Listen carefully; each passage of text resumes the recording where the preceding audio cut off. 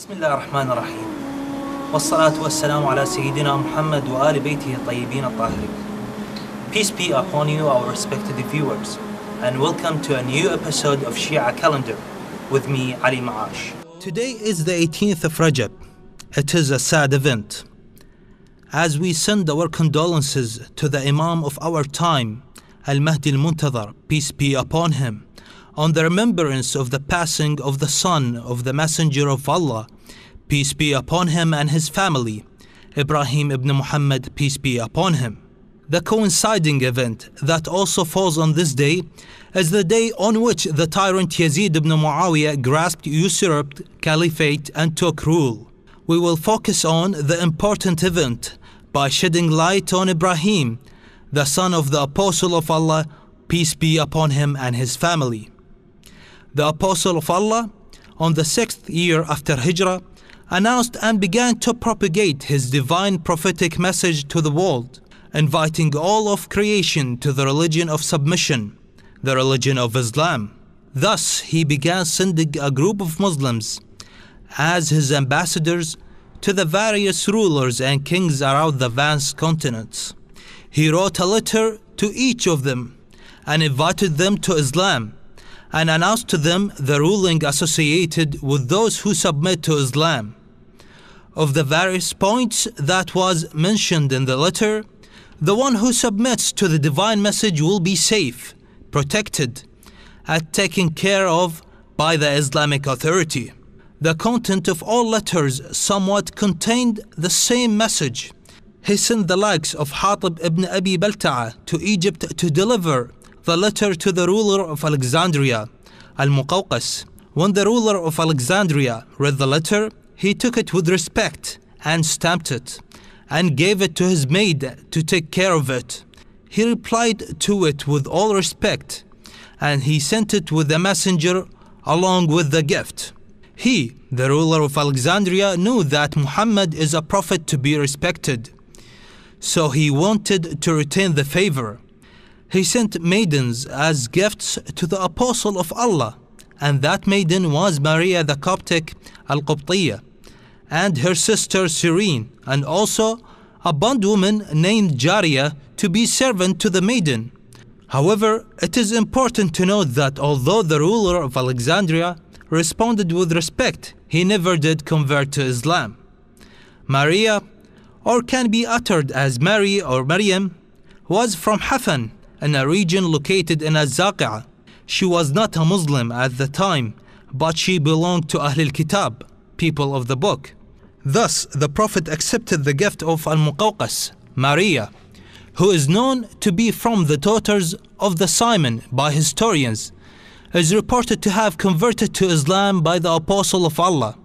The Prophet, peace be upon him, and his family, chose her as his own wife, and as for her sister Cyrene, he gifted her to his poet Hassan ibn Thabit, and he married her, and from this marriage Abdurrahman was born. Maria, who was from tribe called Copt, the Coptics, and for that reason she is referred to as by the historians and tradition as Mary the Coptic, peace be upon her. She was a pious lady and sincere in her religion. She was highly respected by the Apostle of Allah and was generous and honorable in his eyes. He paid and placed a lot of attention upon her. After the loss of Lady Khadija, peace be upon her, the Prophet, peace be upon him, and his family placed a lot of attention upon her. After Lady Khadija, peace be upon her, she was the second one of his wives to bear him a child, and because of this, some of his other wives used to carry envy and jealousy towards her, such as Aisha and Hafsa, who even came to the point where they accused her of adultery. When Lady Maria, peace be upon her, came close to the end of her pregnancy, the midwife, who was Salma, the wife of Abu Rafi', informed her husband to inform the Apostle of Allah about the birth of his child, who was Abraham, peace be upon him. The Prophet was so happy of this good news that he gifted Abu Rafi' a servant as a sign of thanks for informing him of his son's pure birth. This beautiful and auspicious occasion took place on the 8th of Dhul Hijjah 8th year after Hijrah. On the 7th day, he sacrificed a sheep for him, cut his son's hair, and he gave silver equal to the weight of his cut hair. These are general practices enforced by the Prophet, peace be upon him, and his family, which have become a sunnah till today. The birthday of Abraham made the other wives of the Prophet jealous, and as a result they put Lady Maria through a lot of pain and suffering. Unfortunately, we do not have enough time to go through all of these details in this short episode. This son of the Prophet did not live for a very long time, and he passed away on the 18th of Rajab, 10 after Hijrah, while he was only 18 months old. He was buried in al-Baqi', and the Prophet was in an intense grief over this loss. In a report, it is narrated that he said, "This grief will make everyone cry and render the hearts in sadness, but we say nothing that makes God discontent." In this tradition, the Prophet is teaching us that when facing a tragedy, the one to return to is Allah subhanahu wa ta'ala, because all souls will eventually return to their Creator. On the night on which Abraham passed away, a solar eclipse occurred, and everyone thought that it was because of the loss of his son Abraham. But the Prophet had corrected them and informed them that this eclipse is a natural phenomenon, and it is not related to his son's death.